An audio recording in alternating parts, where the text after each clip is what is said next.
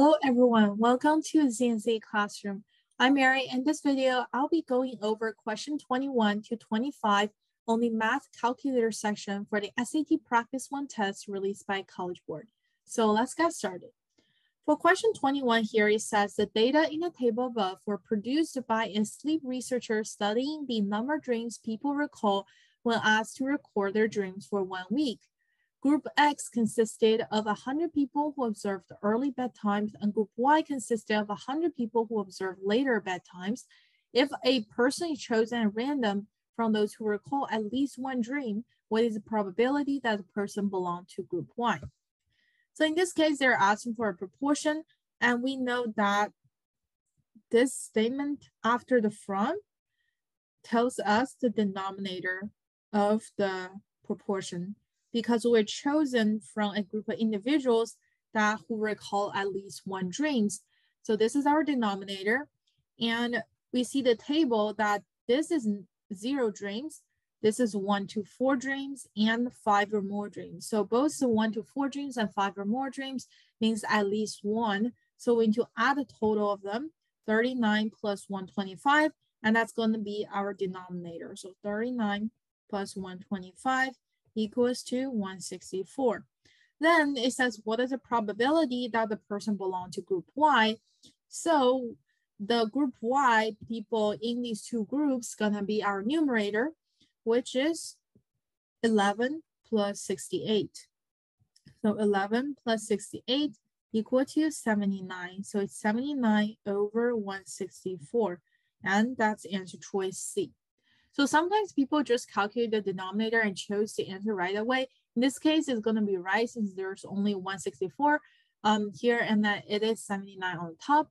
But sometimes you probably should calculate the numerator as well, just in case some of the factors can cancel. And for example, if I have 80 over 164, I can make it into, for example, 20 over 41, right? And in this case, maybe the answer choice does not have the denominator of 164, so you need to be careful with that. Okay, so let's move on here. Number 22, it says the table above lists the annual budgets in thousands of dollars. So this is important to know that the numbers is in $1,000 in here. So basically you need to add 3 zeros at the end and you just say dollars. For each of 6 different state programs in Kansas from 2007 to 2010, I said, which of the following best approximates the average rate of change in annual budget for agricultural or natural resources in Kansas from 2008 to 2010? So what you're gonna do is you found this row over here says agricultural resources, and you found the 2 numbers, that's 2010 and 2008.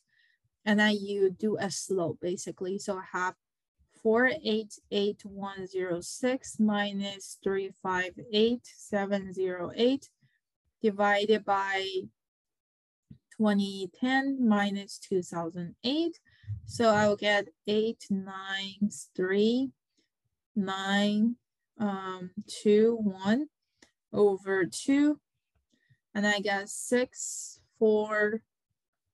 646.99, right? So, and then since this is in $1,000, but this one is just dollars, I have to add 3 zeros at end, and I found out this number is really close to 65000,000. So answer choice B is correct.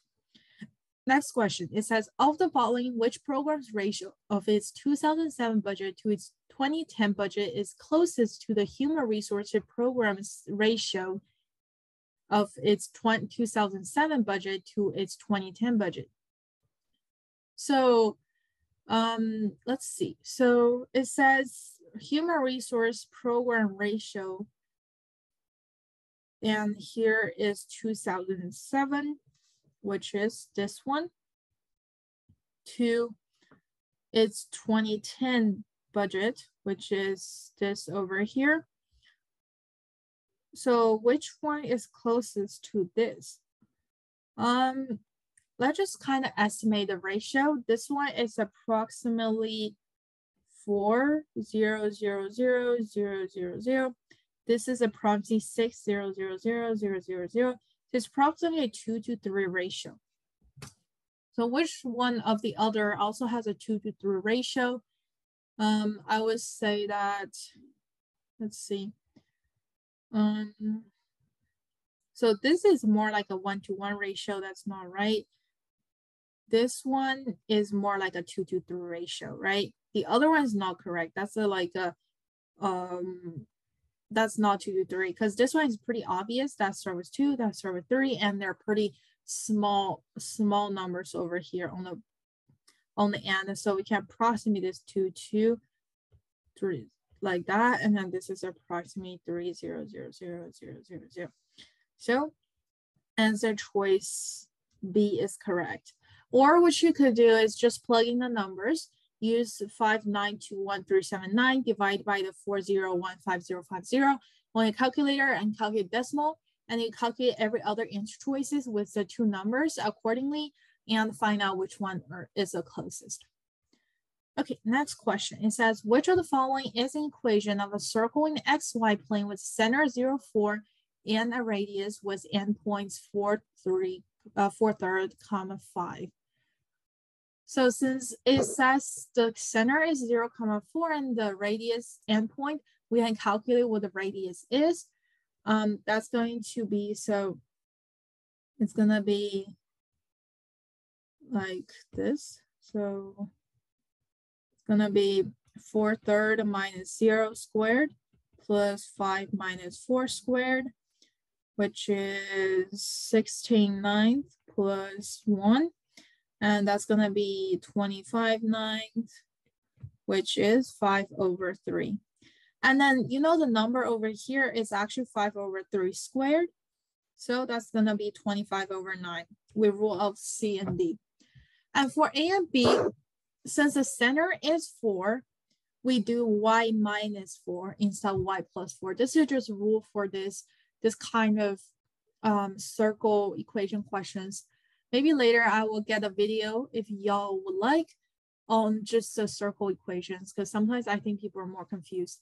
But just remember that it's y minus the vertex number of y over here, which is 4. So it's y minus 4. If I say it's -4 over here, it's going to be y plus 4. So remember that for now, and maybe later I will have a video just on that. And then remember the number over here is going to be r squared. All right, so move on to the last question. It says the equation above expresses the approximate height h in meters of a ball t seconds after it is launched vertically upward from the ground with an initial velocity of 25 meters per second. After approximately how many seconds will the ball hit the ground? So for this question, what you could do is just set h to 0. So 0, just do 0 equals -4.9 t squared plus 25t.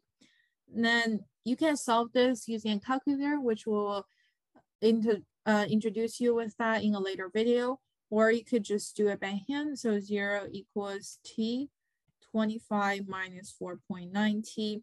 So in order to make it 0, t could be 0, which in this case, we don't want that 0. Or we could do 25 minus 4.9t equals 0.